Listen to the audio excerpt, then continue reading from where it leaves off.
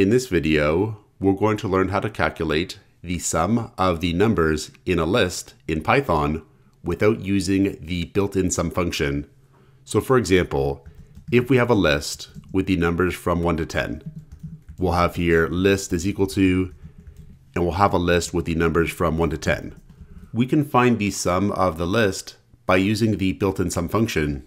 So we could have here list sum is equal to sum, and we'll pass the sum function the list. The sum function is going to return the sum of the numbers in this list. We could output list sum to see the sum. We'll have here print and then list sum colon, and we'll output list sum. And if we save the program and run it, we'll get that list sum is 55, and that is correct. Now, without using the built-in sum function, we can also manually calculate the sum of the numbers in this list. What we'll do is create a variable called manual sum, and we'll initialize it to 0. Then what we'll do is loop through each element in the list, and we'll add it to manual sum. Then, by the end of that loop, manual sum will contain the sum of all the elements in the list. So here we'll have our loop. We'll have for number in list. So this for loop is going to run for each number in this list. And each time it does, number is going to be set to that number in the list. Then in the loop body, we'll add that number to manual sum. We'll have manual sum plus equals that number. That means by the end of the loop, manual sum is going to contain the sum of all the numbers in the list. We could then output manual sum. So we'll have here print and then manual sum, and we'll output manual sum.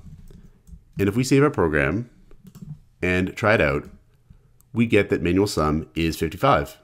Now we could also implement our own sum function to calculate the sum of the numbers in a list. We'll do that. We'll have here def, and we'll call this function underscore sum. The function is going to accept as an argument a list to sum. So we'll call the parameter list to sum. Then in the function body, we'll implement the same algorithm as above.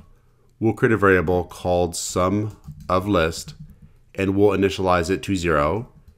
Then we'll loop through each number in the list. We'll have for number in list to sum, and we'll add to sum of list that number in the list. Then when the loop is done, we'll return the sum of the list. We'll have here return sum of list. And this algorithm here is exactly the same as this algorithm here. We'll then call this function.